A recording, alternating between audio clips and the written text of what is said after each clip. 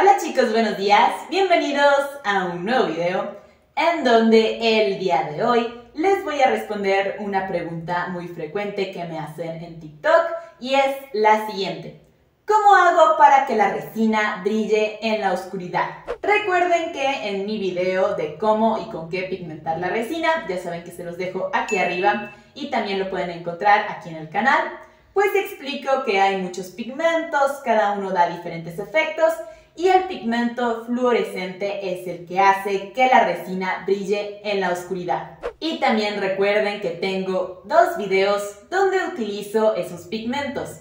El primero es donde hago dijes que brillan en la oscuridad y en el segundo donde hago una súper bonita funda que pues también brilla en la oscuridad. Los pigmentos que yo utilizo para tan mágico efecto son los pigmentos de la marca Fuba. Por aquí en pantalla les voy a dejar todas sus redes sociales para que conozcan más sobre ellos y también puedan adquirirlos. Y a continuación voy a dar una explicación sobre los pigmentos fluorescentes en general, qué se debe de hacer, qué no se debe de hacer, qué recomendaciones yo les doy, como todos mis tips basados en mi experiencia. Así que no se pierdan este video y es muy importante verlo completo. Lo primero que hay que tener en cuenta es que el brillo de los pigmentos fluorescentes nunca va a reemplazar a una lámpara tradicional. Nunca va a ser lo mismo que si utilizáramos luz eléctrica.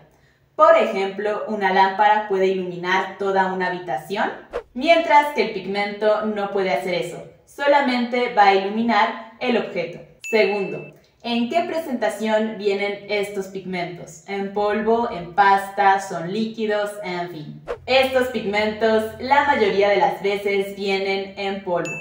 O al menos en mi experiencia he visto que así es como trabajan la mayoría de las marcas aquí en México. Quizás habrá tiendas que lo manejen en pasta o en pigmento líquido, pero bueno, pues va a depender mucho de con qué marca tú estés trabajando. En Fuba también se encuentra el pigmento granulado, que son como pequeñas rocas de pigmento fluorescente. Estas me encantaron porque se pueden aplicar en áreas específicas de la pieza. Por ejemplo, en esta funda de celular basada en la película del castillo ambulante, solo quería que esta parte brillara, así que apliqué mi pigmento granulado de Fuba ahí. Esto no se podría hacer con un pigmento líquido o en polvo, ya que tendería a correrse por toda la resina. Tercer pregunta: ¿cómo se preparan estos pigmentos?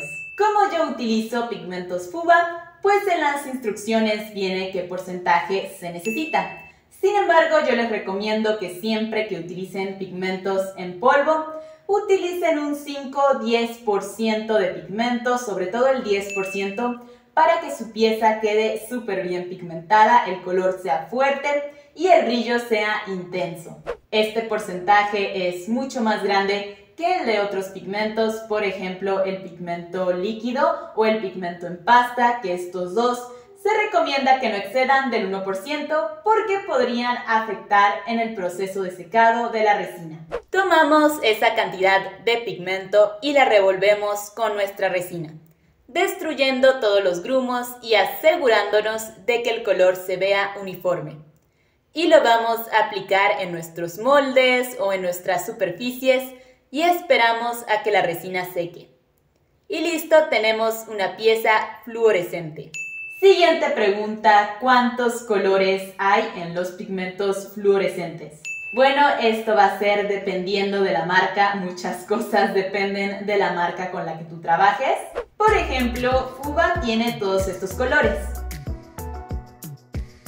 Y también en esa marca hay pigmentos rosas, que su brillo es rosado. Y hay otros pigmentos como este que dice que el color es blanco, pero su brillo va a ser un color naranja lava. Bueno, esto es lo que dice aquí en el empaque. Pero pues sí, puede pasar que haya pigmentos que tengan un color en el día y otro color en la noche. Siguiente pregunta: ¿qué tan intenso es el brillo de estos pigmentos? Como les dije al inicio, nunca va a ser igual que el de una lámpara tradicional. Sin embargo, la intensidad también va a depender de la marca que estés utilizando, yo estoy feliz con la marca Fuba porque los pigmentos son sumamente intensos, el color se ve vivo, se ve la pieza como de mucho más calidad. El brillo se puede notar incluso de día, pero ojo, no es que la resina brille de día, sino que pasándole una lámpara UV podemos darnos una idea de cómo brillará en la noche. Y al hacer esto noté que brillaba demasiado, incluso estando en un área iluminada. Pero el verdadero brillo, el que es intenso, el que no necesita una lámpara UV, se va a ver únicamente en la noche. Siguiente pregunta, ¿cómo cargar el pigmento?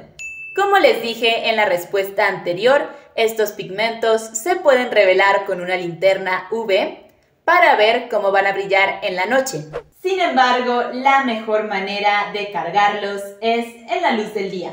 Basta con exponer tu pieza al sol por unos momentos, al igual que puedes dejar tu pieza en una habitación iluminada. Por ejemplo, con los collares que hice, basta con que los traigas todo el día en la luz solar y pues bueno, así se van a cargar en la noche. Y este proceso de cargarlos lo puedes hacer una y otra y otra y otra vez, cargarlos en el día y ver su hermoso brillo en la noche.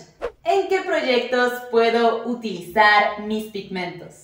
Realmente en casi cualquier proyecto que haya una resina transparente. Proyectos tales como mesas, joyería, objetos en 3D, esculturas, en fin. Y si entran a la página oficial de Fuba, que se las voy a dejar por aquí, podrán ver que se utilizan sus pigmentos en uñas, en maquillaje, en playeras, pero en eso les recomiendo que se asesoren directamente con ellos porque pues lo mío es más la resina.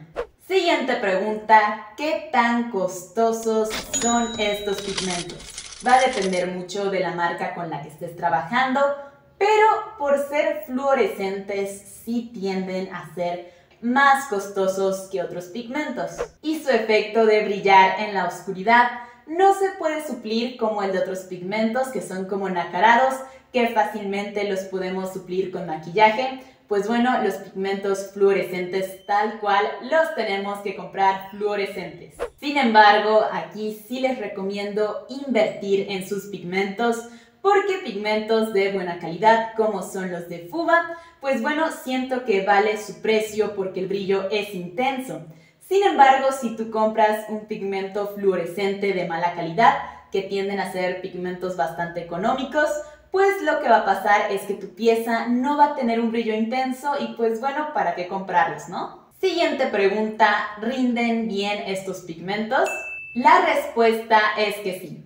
Por ejemplo, estos frasquitos de la marca Fuba me han rendido bastante bien, todavía tengo muchos pigmentos para más proyectos porque la cantidad de pigmento que recomiendan usar es bastante pequeña, que incluso frasquitos como este te pueden durar para muchos proyectos. ¿Se pueden aplicar varios pigmentos para que la pieza quede multicolor?